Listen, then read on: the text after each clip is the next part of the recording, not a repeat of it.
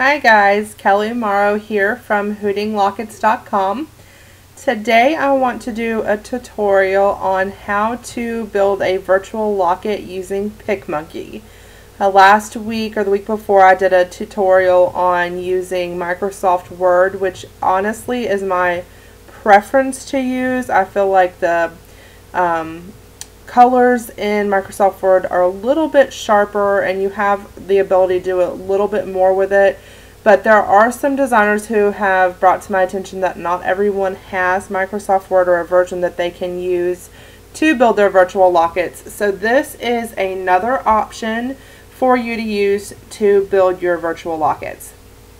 We are going to start by making sure you are on the Picmonkey website. This is a free service where you can edit photos, create social media images, anything like that for your Origami Owl business.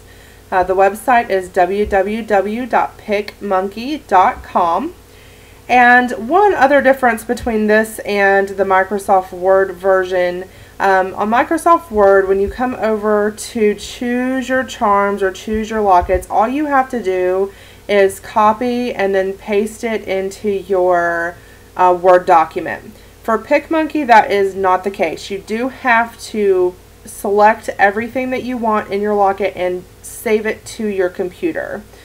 So you would start by choosing your locket, your chain, your charms, your plates, your dangles, however your customer wants this locket to look, or however you want the locket to look for a flyer or promotion. And you want to click on the item and then right click, save the image as, and then save it to your computer. These are all of the images that I'm going to use for this particular locket. So I'm going to get back out of here. Just make sure that you have all of these things saved to your computer before you get started. And I'm going to go back over to Picmonkey and I am going to edit a photo. Now I have a photo that I use for Picmonkey all the time. It is a white, just a simple white background. You see this right here? That gives me a much larger canvas to work on than just using the actual image itself. So when I come to do the locket, I do the white background and then I do the overlays starting with the locket. So here we have our white background. We're going to go over here to this butterfly tab and click there, and you will see up at the top where it says overlays, and you will see where it says your own. You're going to click there and it's going to bring up to where you can navigate to find where you saved these images to your computer. I'm going to start with the large silver locket. Double click, or you can click open, and here we have our first piece of our virtual locket on your Picmonkey screen. And then you want to add your next piece. You can adjust the size of your locket however you want. You can make it smaller or larger, however you want it to look.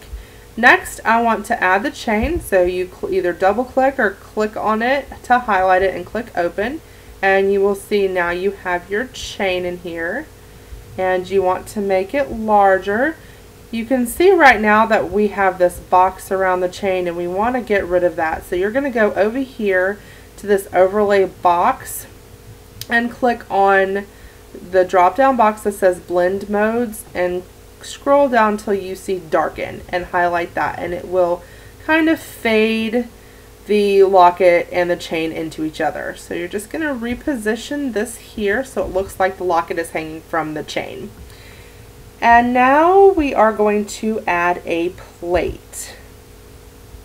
I'm going to start with a large rose gold blessed plate. Again, you see the box around the plate.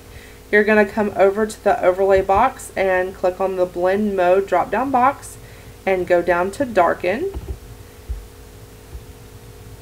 And you are going to make it larger and pull it into the middle of the locket. Now, as you can see, this is behind a lot of these things. It kind of blends them into each other, which is okay. It works for the purpose. If you don't have Microsoft Word, it will work for this purpose. but Microsoft Word I prefer it because it doesn't really mute the colors as much. So you would still see a very bright rose gold color when it comes to the plate. I did want to show you, if you wanted to add a stack of plate on top of it, what it would do. I'm going to go ahead and darken, and you can see how they kind of blend into each other. So it's not very, it's not really a big pop of color. You can see that it's there, but I don't prefer to do it this way. So I'm going to take the family out. You can just click right here on delete, and we'll take that out, and we will add our charms. I'm going to do, since this is a blessed, I'm going to do a blessed mom plate. So I'm going to add this charm here. We're going to blend and darken, and we're going to put that charm, let's just put it right in the middle right here. And back over here to the overlay button, we're going to click on your own. This is the April boy. I have a 5-year-old boy that was born in April, so I just chose his charm, darken, make it a little bit bigger, and we're going to put him right there. As you can see, it does mute the colors of the charms a little bit. They look a little bit better if you don't have the plate in there, but if your customer wants to see the plate, then this is what you're going to do. And then we're going to add the girl in there. I have a 16-month-old daughter that was born in May, so this is the May girl, darken, and there we have it. So now we have our virtual locket on here. You can either just save it as it is here. You click on save, and come over here, you will change the name to virtual locket for giveaway, or your customer's name, or however you want it to be, and you're going to click on save to my computer.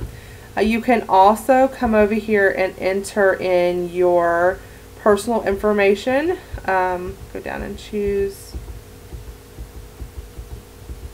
let's do something kind of pretty. Let's do this script.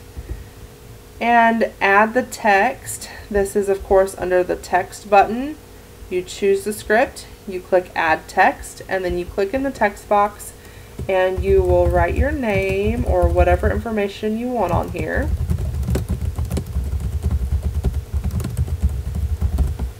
And then you can adjust the size just by simply doing this and stretching the text box.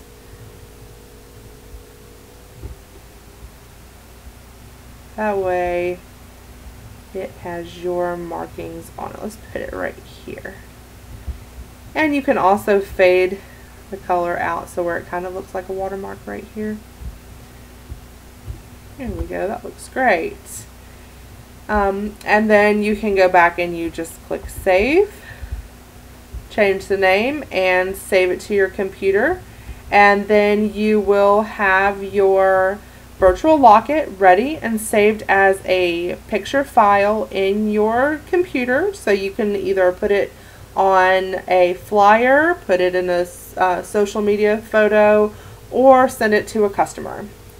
Again, my name is Kelly Morrow. I hope this tutorial was helpful for you, and if you have any questions, please don't hesitate to email me or shoot me a text.